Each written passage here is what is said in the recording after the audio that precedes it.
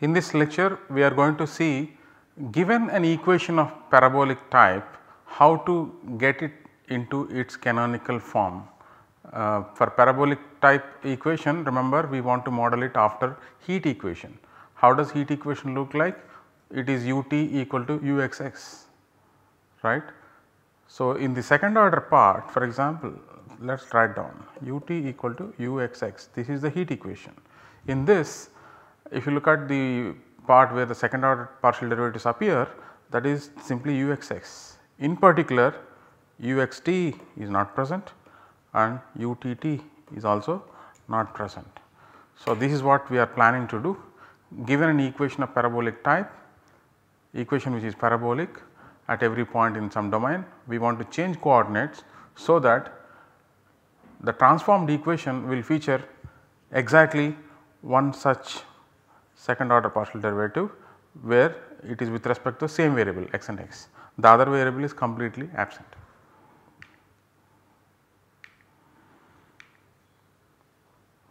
So, let us state the hypothesis which is required to do this.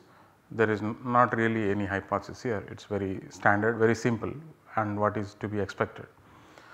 So, let this equation be parabolic in a region omega of the xy plane. This is a second order linear equation. We assume these coefficients a, b, c are at least continuous, we need that and take a point in omega. So, the theorem as before for the case of hyperbolic equations, it is going to be of local nature. That is why we take a point x0 y0 in the domain omega where the equation is parabolic. Conclusion is that there is an open set containing this point x0 y0 and a change of coordinates xy going to xi eta, that is a new coordinate system. When the equation 2L is expressed in the xi eta coordinates, it will look like this. If you notice here w eta eta, this is the only second order partial derivative which appears. So, none of the second order derivatives involving the variable xi appears. So, given that the equation is parabolic in omega, what does that mean? B square minus AC is 0 in omega. So, to have a second order partial differential equation, we need that at least one of the functions a, b, c is not 0 at every point of omega. So, we know this, all of them cannot be simultaneously 0, we are not allowing such coefficients.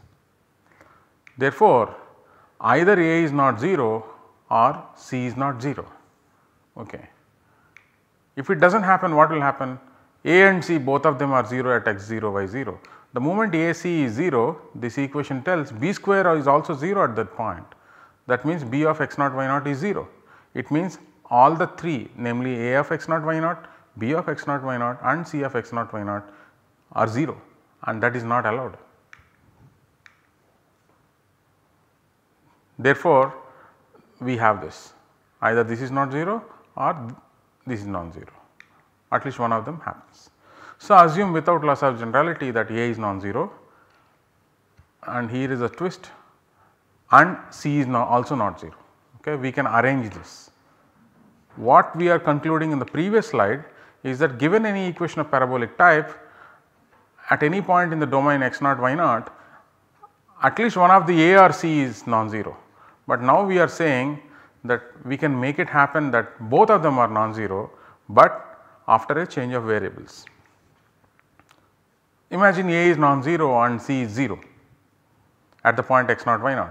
Then let us introduce a change of coordinates x y going to x tilde y tilde, where x tilde is defined as a function of x y is just x and y tilde as a function of x y is x plus y. So, then the equation 2L takes the form where the coefficients of w x tilde and w y tilde are non-zero at this point x tilde equal to x 0, y tilde equal to x 0 plus y 0.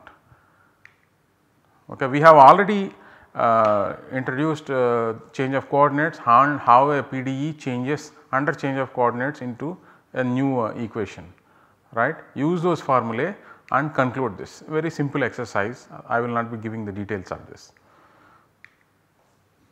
So, therefore, we can assume that A is not 0 and C is not 0. So, there is one more case, it may happen that A is 0 and C is not 0, then also we can introduce this change of coordinate such that we have W x tilde and W y tilde, their coefficients are non-zero, that can be arranged. Why are we doing this? Because in our proof we need that both A is non-zero and B non-zero. Because if A is non-zero, it may happen that B is 0, right. What all the condition for parabolicity we have is B square minus AC is 0. So, A is non-zero, C may be 0, in which case B is 0. We do not want that in our proof will not work. We require that both A and B are non-zero in a neighborhood of x0 y0.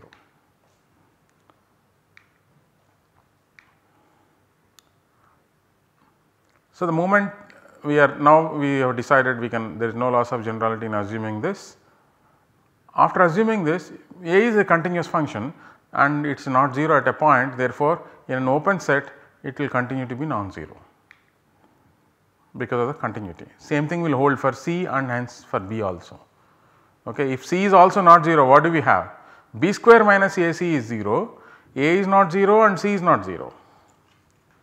What we know is this, B square at x0 y0, B square minus AC is 0, therefore, I can write this is equal to AC.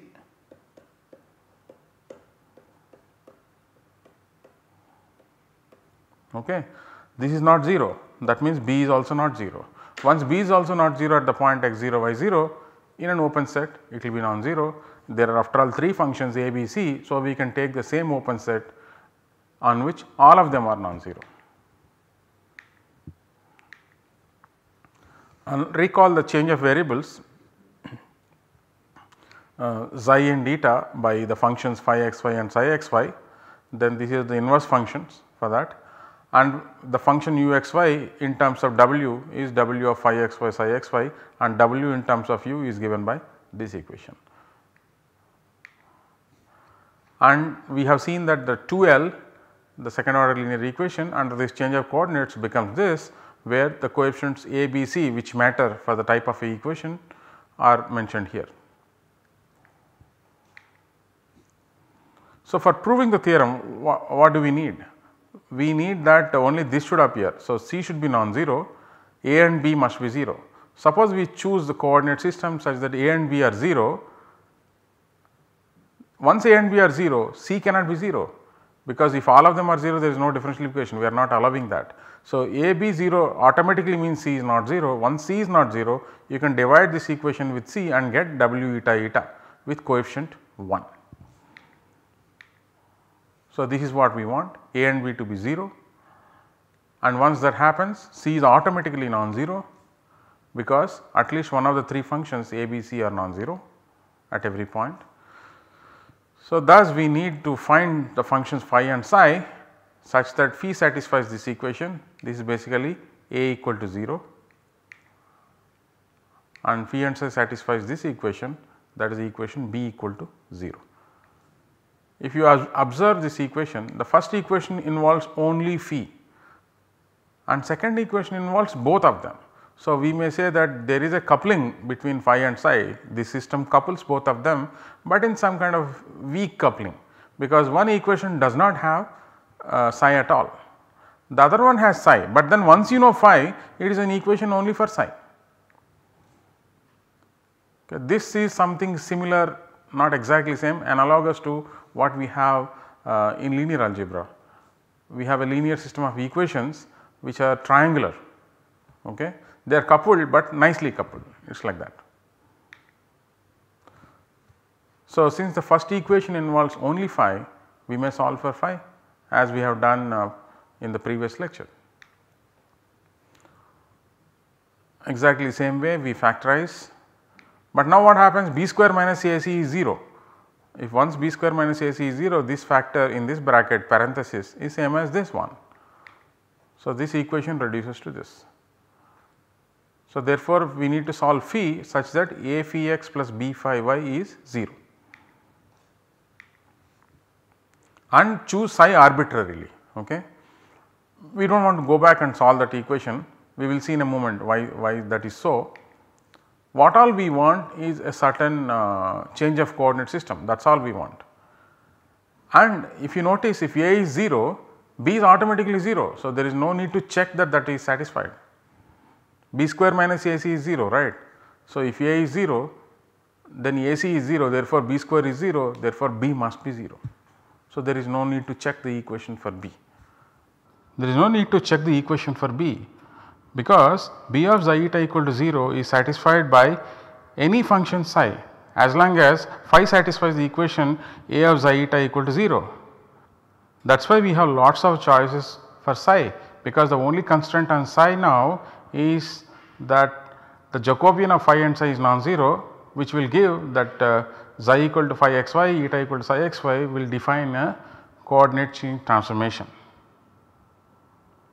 So, we choose psi arbitrarily with only one constraint, namely this should give rise to a change of coordinates, which means certain Jacobian non-zero. And with the choice of phi as above, we have A equal to 0, right, and consequently B is 0, because the equation type is invariant under change of coordinates. Let us look at the solutions of this equation A phi x plus B phi y equal to 0. System of characteristic ODEs is given by dx by dt equal to A, dy by dt equal to B, dz by dt equal to 0.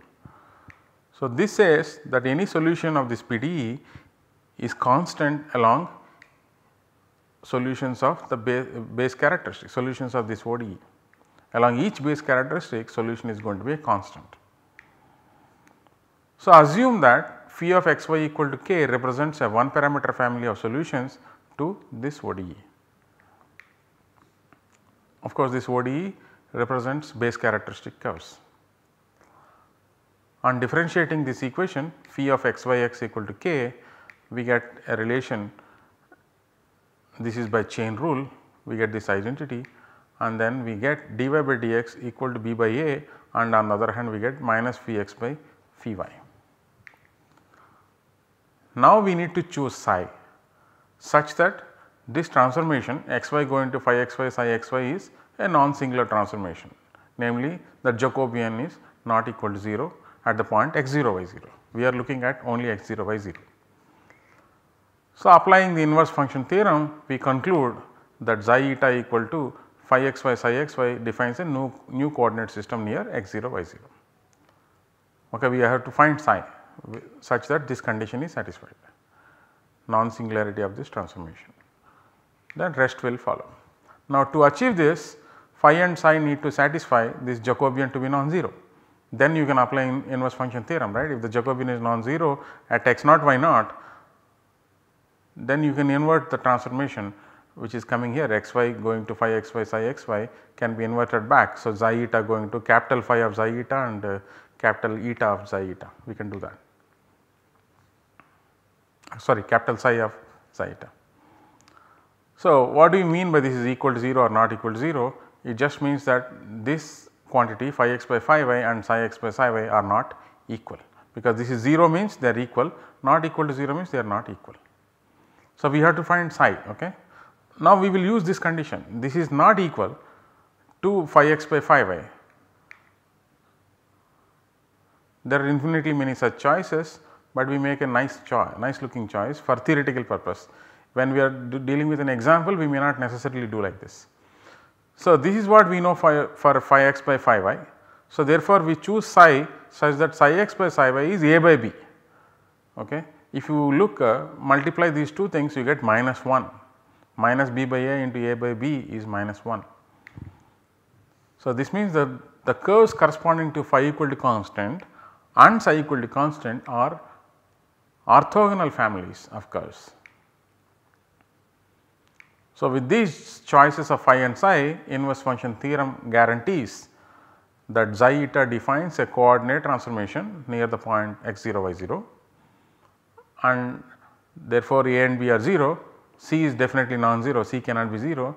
Now, you divide the equation with c and you get what you want, w eta eta plus these terms do not matter what they are, this alone matters, and this is known as the canonical form for a parabolic equation. So, canonical form for a parabolic equation means the second order derivatives exactly one of them appears and one variable is missing, which means it should be w eta eta, okay, and w eta xi, w xi xi do not appear. Let us look at an example. Here of course, all the derivatives of u are appearing, it is not clear. So, we have to find what is the type of this equation. A is x square, B is minus xy, C is y square. So, therefore, BC minus A square is 0. So, the equation is parabolic at every point in R2, parabolic everywhere in R2.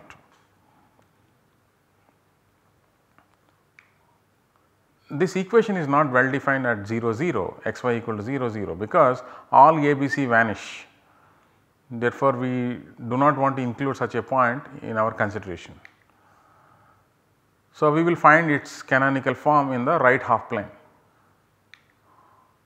and this restriction is a technical one as I pointed out, because the method followed here is valid only if we avoid x equal to 0 or y equal to 0. So, canonical form can be found in any of the half planes, not necessarily right half plane. You can do in the left half plane, or you can do upper half plane or lower half plane. So, let us transform the equation into its canonical form in the right half plane. So, we need to find a new coordinate system.